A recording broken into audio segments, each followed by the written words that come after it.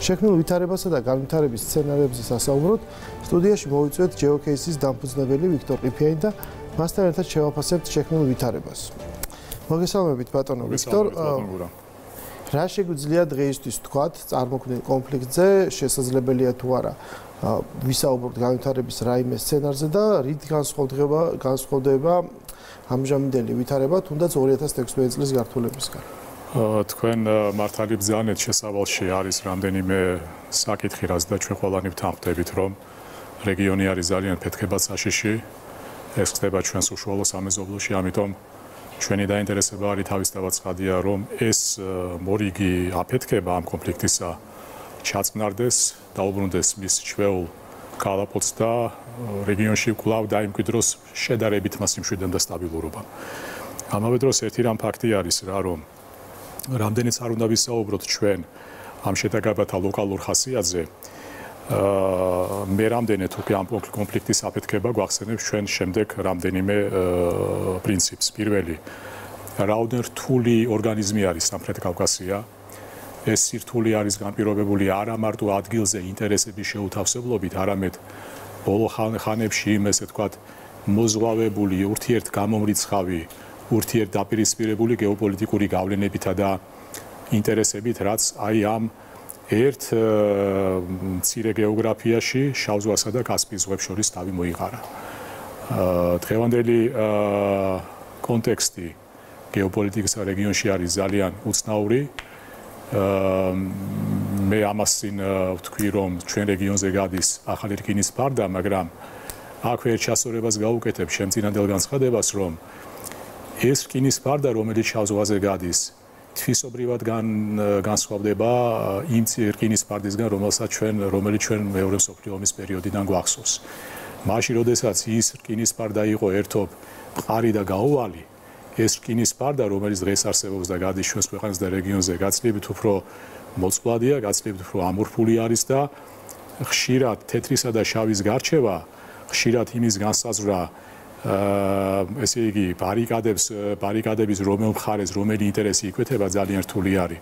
ერთი რამ ფაქტი არის, რომ რამდენიც არ უნდა ვისაუბროთ დღეს იმაზე, ვინ დაიწყო კონფლიქტი და რა თქმა უნდა ამჯერად ეს სამხედრო კონფლიქტის შეტაკებები, ეს რა თქმა უნდა არსებითი საკითხი არის, მაგრამ ალბათ ჩვენი დღევანდელი საუბრის მიზეზი უნდა იყოს ჩავწვდეთ ამ კონფლიქტის კონტექსტს, გავიაზროთ ის მთელი სიგრძე სიგანით და ჩვენ საუბარში ჩავრთოთ და ვიმჟელოთ იმ ძირითად მოთამაშეებზე, რომლებიც ამ კონფლიქტით შეიძლება იყვნენ დაინტერესებული გარკვეული ესკალაციით, გარკვეული სცენარების განვითარებით. ამ მხრივ თავისთავად ცხადია, ჩვენ შეიძლება ვისაუბროთ იმაზე, რომ მოვლენათა განვითარება ამჯერად შეიძლება იყოს ისეთივე მოკლევადიანი, როგორც ის ახლო ისტორიულ წარსულში ყოფილა, ეს შედარებით ესე ვთქვათ კონსერვატიული პროგნოზი არის პროგნოზი იმისა, რომ ეს დაპირისპირება მორიგი სომხურ აზერბაიჯანულ საზღვარზე უშუალოდ და ძალიან ნიშანდობლივი არის, რომ ამჯერად კონფლიქტმა იფეთქა არა ყარაბაღის ფარგლებში ან მოსაზღვრე ზონაში, არამედ უშუალოდ აზერბაიჯანისა და სასომხეთის დემარკირებულ და დელიმიტირებულ საზღვარზე. ეს ძალიან არსებითი და ძალიან საყურადღებო და საგანგაშო ელემენტი არის. ეს არის ის მომენტი, რაც განასხვავებს ამ ყველაფერს, მაგრამ რჩება შთაბეჭდილება, რომ წლების განმავლობაში ჩვენ ვისმენთ ერთი და იგივე ფრაზებს. ხდება ეს კონფლიქტები არსებობს უკვე ცხელ ფაზაში 30 წელია, თორემ მანამდეც არსებობდა 1978 წელსაც კი უკვე იყო უკმაყოფილება მთიანი ყარაბაღის გარშემო და ეს არის ის კონფლიქტები, რომელსაც გარკვეული საფუძველი გააჩნია და ამას ვერავინ ვერ უარყოფს, როგორც საქართველოს ტერიტორიაზე, ისევე სომხეთის და აზერბაიჯანის შემთხვევაში. მაგრამ ყოველ იმ ეტაპზე, როცა რთულდება ვითარება, იმ წუთში იწყება საუბარი, რომ უნდა შეწყდეს ცეცხლი, არ შეიძლება გამწვავება და ასე შემდეგ. გასაგებია, ვის უნდა ომი ნიშნავს ხერხს, ომი ნიშნავს კიდევ უარე ეს არ არის გამოსავალი, ის მოიტანს მხოლოდ უარეს მაგრამ მეორეს მხრივ არის კონფლიქტები, რომლებიც არაძლევს ქვეყნებს, სახელმწიფოებს იცხოვრონ მშვიდობიანად, მოინახოს აქედან რაღაცა გამოსავალი. ანუ როდემდე შეიძლება გაგრძელდეს ეს და რა არის, აი თქვენ ახსენეთ, რომ არსებობენ ძალები, რომლებიც დაინტერესებული არიან ესკალაციით. ასევე არსებობენ ძალები, რომლებიც დაინტერესებული არიან, რომ მუდმივად, ანუ არსებობდეს ეს წინააღმდეგობა. მე შევატრიალებდი და პირიქით ვიტყოდი, რომ არსებული ვითარება ჩიხური მდგომარეობა, როცა აი თუნდაც ამერიკა-კავკასიის სამი სახელმწიფო რაღაცნაირად არის გადაჯაჭვული ერთმანეთში, ვერც ვითარდება რამ და ვერ არც საბედნიეროდ ხელფასდაში არ გადადის, შესაძლოა ეს მდგომარეობაც ვინმეს აწყობდეს. როგორ უყურებთ თქვენ ამ ვითარებას, რა გამოსავალი შეიძლება იყოს განვითარება სცენარის მთლიანად კონფლიქტის? დღევანდელი კონტექსტი ამ კონფლიქტის თვისობრივად განსხვავდება აქ მოგახსენეთ, ვიდრე ის შედარებით ვითარებასთან რაც არსებობდა თუნდაც 5 წლის წინ, ან თუნდაც შარშან, და ეს განსხვავება გამოიხატება რამდენიმე არსებით მომენტში. მე იცით, როდესაც ამ მომენტებს დავასახელებ, არავითარ შემთხვევაში არ მინდა მსმენელმა ისე გაიგოს, რომ მე რაღაცას მამტკიცებ, უბრალოდ ჩვენ გავახმოვანოთ რამდენიმე საკითხი. პირველი არის ის ფრთხილი კურსი, რასაც საერთოდ ზოგადად აზერბაიჯანი მისდევს საგარეო პოლიტიკურ ასპარეზზე. ამ კურსმა ეგრეთ წოდებული კასპიის ფორმატის სახელწოდება შეიძინა და ეს იგივე არის, რაც აზერბაიჯანის ერთგვარი, ასე ვთქვათ, ნეიტრალიტეტის საგარეო კურსის გატარებისას. აზერბაიჯანი ძალიან ფრთხილობს ამ კურსის გატარებისას და ეს ფრთხილე გამოიხატება იმაში, რომ ის თანაზომიერად ცდილობს დაუახლოვდეს როგორც რუსეთს, ასევე დასავლეთს. და ეს დაახლოება ერთის მიმართულებით ან მეორეს მიმართულებით არასდროს არ ხდება ბაქოს მხრიდან რომელიმე მსხვილი ბანაკის ინტერესების ხარჯზე. ეს ძალიან არსებითი არის და ძალიან საყურადღებო ვექტორი არის. ასევე გასათვალისწინებელი არის, რომ სომხეთის საგარეო კურსი რეგიონში ეს ბოლო პერიოდი და არა მარტო ბოლო პერიოდი დიდი გავლენის ქვეშ არის რუსეთისა. რთული არის დღეს მოვუძებნოთ რომელიმე მკვლევარი ან პრაქტიკოსი, რომელიც დაამტკიცებს, რომ სომხეთი ავტონომიურად იღებს გადაწყვეტილებებს. მე ამით არავითარ შემთხვევაში არ მინდა დავაკნინო, ასე ვთქვათ, ამ ქვეყნის ჩვენი კარგი მეზობლის სახელმწიფოებრიობა, მაგრამ უბრალოდ, ასე ვთქვათ, აი ამ თეზას მინდა გაუსვა ხაზი.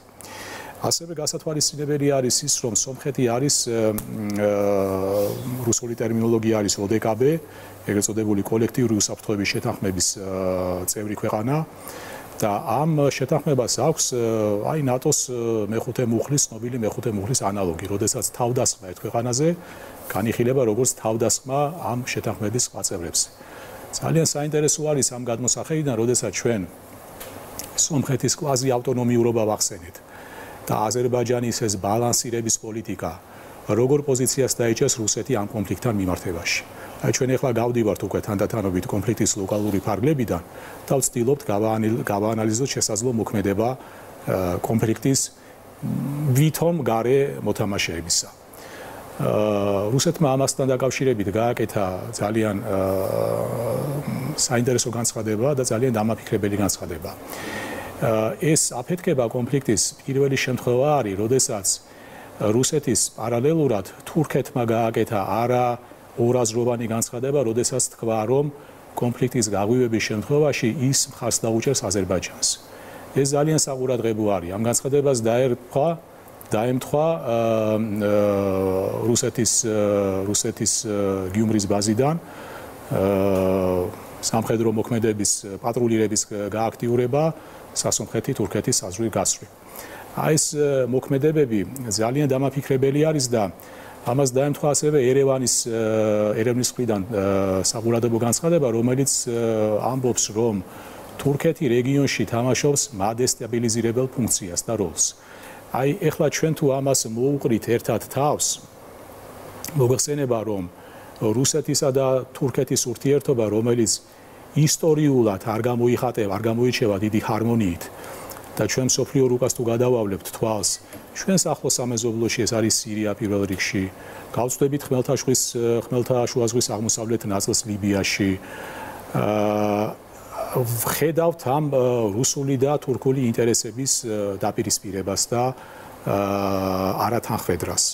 ჩვენ ასევე ნუ დაგვავიწყდება, რომ შავი ზღვა, რომელიც ტრადიციულად რუსულ-თურქული ინტერესების დაჯახებისა და თურქულ სრუტეებზე კონტროლის რუსეთის მხრიდან ისტორიული კონტროლის მოპოვებისა და თურქეთის მხრიდან ამ კონტროლის შენარჩუნების, ეს ვთქვათ, ერთგვარი ასპარეზი არის. ცდილობთ ამ ფიქრობს ავშევით სწორად რომ გადაიტანოთ ეს ლოკალური კონფლიქტი უფრო დიდი სახელმწიფოების დაპირისპირების ჭრილში. მე ვფიქრობ, რომ ადგილზე შესაძლოა რაღაცა მცირე ესკალაცია, გართულება იყოს მართლაც ლოკალური მასშტაბის, შესაძლოა, როდესაც ორი მტრული სახელმწიფო ერთმანეთის პირისპირ დგას, იქ ინციდენტებს კონდეს ადგილი, მაგრამ ის რომ ეს გადაიზარდოს უკვე ფართო მასშტაბიან შეჯახებაში, ცხადია, რომ ორივე ქვეყანას ამისთვის დაჭირდება მხარდაჭერა, ის რომ რუსეთის სამხედრო ბაზა არის სომხეთში განთავსებული, ეს უკვე აპრიორი მიუთითებს და ისედაც ცნობილია, რომ რუსეთი არის სომხეთის სტრატეგიული პარტნიორი, ისევე როგორც თურქეთი აზერბაიჯანისთვის, ეს ჯვარედინად იკვეთება ორი სახელმწიფოს ინტერესები. ხალია თურქეთმა მკაფიო პოზიცია დააფიქსირა, რომ თუ კი რაიმე გაგრძელდება ის უკან არ დაიხევს, მიუხედავად ისე, რომ რუსეთიდან განსხვავებით ის არ ყოფილა პირდაპირ ჩარეული, ხო, ამ კონფლიქტში. ამჯერად თქვათ, რომ ის ჩაერევა, ეს პრევენციისთვისაც გამოიყენება, შემაკავებელ ფუნქციას თამაშობს ესეთ დროს და ცხადია, რომ წესით ეს განცხადებებმა უნდა რაღაცნაირად ეს ვითარება დააშოშმინოს, მაგრამ თქვენ საინტერესო მხარეს წახვედით, როცა ამ ორი სახელმწიფოს, რა თქმა უნდა, ზოგადად დაპირისპირება ახსენეთ, მიუხედავად მათი ტაქტიკური თანამშრომლობისა, იგივე სირიის მაგალითზე და ასე შემდეგ, ბოლო პერიოდის მოვლენები, მაგალითად ორი ფაქტი, რომელიც შესაძლოა იყოს დაკავშირებული ერთმანეთთან და მიუთითებდეს ამ ქვეყნების რაღაცა გამძაფრებული ამბიციების და რეპრეზენტაციის სურვილს, ის როდესაც რუსეთში გაიხსნა ახალი სამხედრო ტაძარი, რომელიც არის რუსული იმპერიალიზმის და რუსული რაღაცა სამხედრო ძალის დემონსტრირების საგანი და არ იქნება უსაფუძვლო თუ ამას დაუკავშირებთ პრეზიდენტ ერდოღანის გადაწყვეტილებას, რომ აია სოფია კვლავ აქციოს მეჩეთად. შესაძლოა ამ რელიგიური ატრიბუტიკით მანიპულაციას ჰქონდეს ესეთი იმპერიალისტური ქვეტექსტი. და აი ამ ფონზე ჩვენ ხედავთ დაპირისპირებას ისეთ ორ სახელმწიფოს შორის, რომელიც კონფლიქტურ ურთიერთობაში ერთმანეთთან და რომელსაც ორივე ეს მოკავშირეყავს. აი ამ კუთხით წახვედით თქვენ და რა შეიძლება უფრო მეტი ითქვას ამაზე, შესაძლოა თუ არა, რომ სხვა წერტილებიც მოიძებნოს, სადაც რუსული და თურქული ინტერესები დაუპირისპირდება ერთმანეთს. ჩვენ როდესაც საუბრობთ და მე გადავიდეთ უკვე საქართველოს რა შეიძლება იყოს. ჩვენ როდესაც საუბრობთ ზოგადად პანდემიურ, პოსტპანდემიურ სამყაროზე და საუბრობთ იმაზე, თუ როგორი იქნება პოსტპანდემიური სამყაროს გეოპოლიტიკა, ხშირად და სამართლიანად ვიყენებთ ასეთ ტერმინს, რომ ჩვენ უბრუნდებით დიდ სახელმწიფოთა დაპირისპირების ხანას პერიოდს. მაგრამ ამ შემთხვევაში ჩემი აზრით ეს დიდი სახელმწიფოების დაპირისპირება არ იქნება თავისთავად ცხადია, ნაკლებად მოსალოდნელი არის, რომ მოვიდეს უშუალოდ ეს თქვა კინეტიკური დაპირისპირების ფაზაში, ეს იქნება მკვლევარებს მოეხსენებათ ეგეთი ტერმინი არის proxy wars, ანუ ომი დაპირისპირება წარმომადგენლების მეშვეობით და მე არ გამოვრიცხავ, თუმცა ვიმეორებ, მე ამიტომ შემთხვევით არ გაუსვი ამას ხაზი, რომ ეხლა რაიმეს მტკიცება ძალიან რთული არის, მხოლოდ მონიშნით შეიძლება საუბარი, რომ ის რაც ხდება კავკასიის რეგიონში, კერძოდ ამ კონფლიქტთან მიმართებაში, სწორედ ასეთი დაპირისპირების ერთ-ერთი გამოვლინება არის.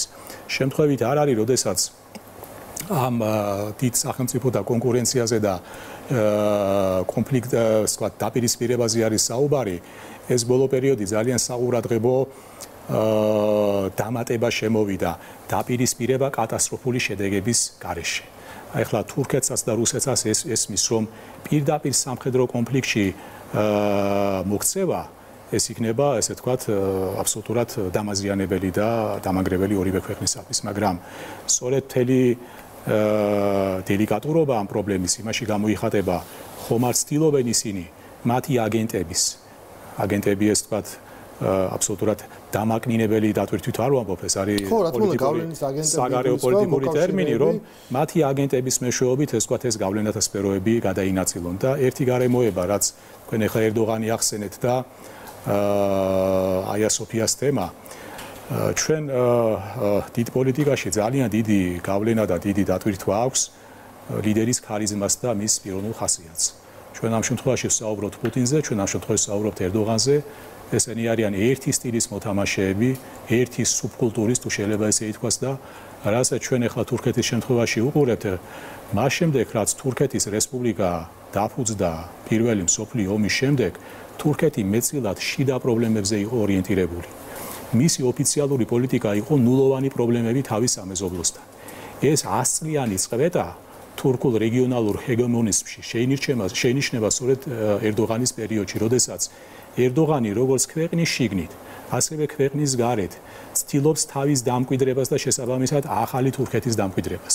აი სწორედ ჩვენ როდესაც ვთქვით, რომ თურქეთის მზარდი ინტერესები ჩრდილოეთ აფრიკაში, უშუალო ჩარევა სირიის კონფლიქტში, შავი ზღვის პირეთში გააქტიურება და ასე შემდეგ და ეხლა ჩვენ რასაც ვისმენთ ეს განცხადება, ძალიან გაბედული განცხადება, იმიტომ რომ მე ვიმეორებ, შეიძლება მე ვწდები, მაგრამ ასეთი ერთმნიშვნელოვანი მხარდაჭერა აზერბაიჯანის მხრიდან თურქეთის აზერბაიჯანის მიმართ თურქეთის მხრიდან მე არ მსმენია, ეს ხომ არ არის ეს ვთქვათ ამ რეგიონალური ჰეგემონიზმის თვითდამკვიდრების კიდევ ერთი მცდელობა. თურქული ეკონომიკა მნიშვნელოვნად გაიზარდა ბოლო პერიოდში, ტრადიციულად ამ ქვეყანას აქვს ამბიციები და ცხადია, რომ ესეთი ლიდერის პირხელში მან დაიწყო მისი გამოვლინა. ჩვენ რამდენიმე წუთი გვრჩება და მნიშვნელოვანია შევაჯამოთ, ვინაიდან ჩვენ აღწერეთ და ამ კონფლიქტის მაგალითზე არის ხოლმე რაღაცა ხდება, რაც ადამიანებს აუდიტორიას აფხიზლებს და აჩვენებს, რომ სინამდვილეში ჩვენ საცხოვრობთ და ეშვიდობა რომ არის მოჩვენებითი. აია სოფია, რომელიც 500 წლის განმავლობაში ყოველ შემთხვევაში 500 წლის განმავლობაში იყო მეჩეთი,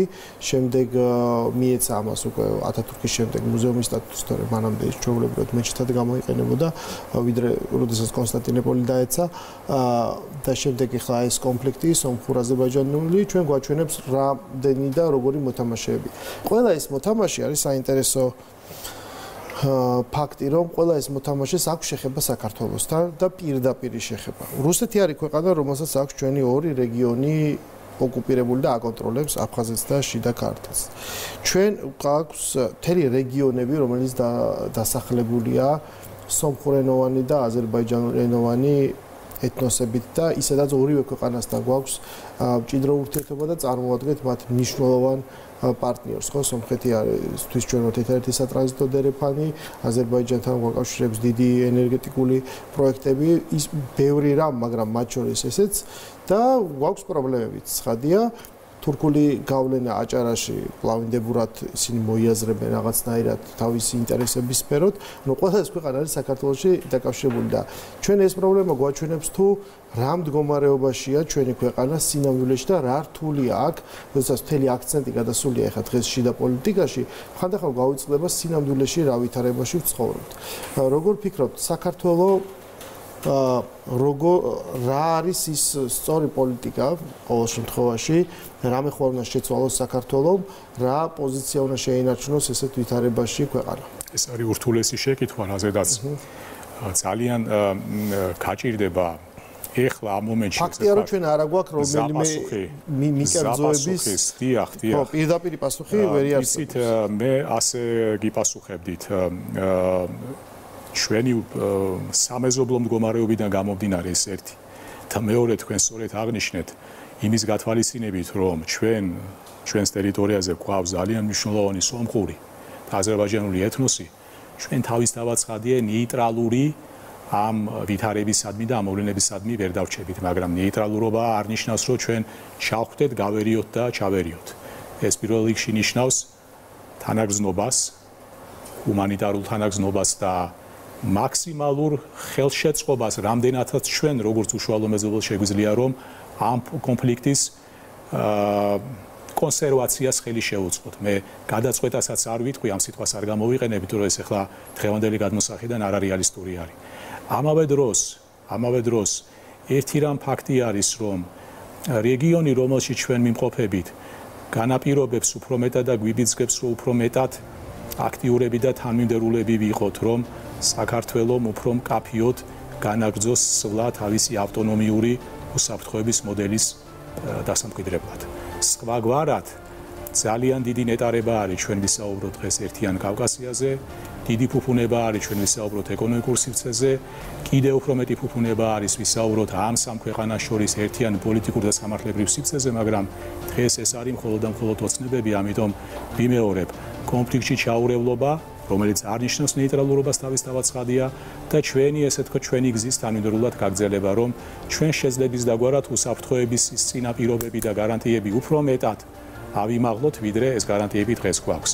ალბათ ეს არის სიმართლე რო გითხრათ ყველაზე კარგი რეცეპტი, მე მესმის რომ ეს არ არის ყოვლის მომცველი, მე მესმის რომ ეს არ არის აბსოლუტურად ყველა გამოწვევაზე დამაკმაყოფილებელი, ესე ვთქვათ, მიდგომა, მაგრამ ერთადერთი რაც ჩვენ შეგვიძლია ალბათ ეს გავაკეთოთ. გასაგებია, მესმის ეს ძალიან რთული თემაა. იმედი ვიქონიოთ, რომ დიდი ქვეყნების ზეგავლენით კონფლიქტი არ გადავა კიდევ უფრო მწვავე ფაზაში და ჩვენ არ ვნახავთ ჩვენს რეგიონში კიდევ ერთ დრამატულად განვითარებულ მოვლენას. მადლობა სტუმრობისთვის.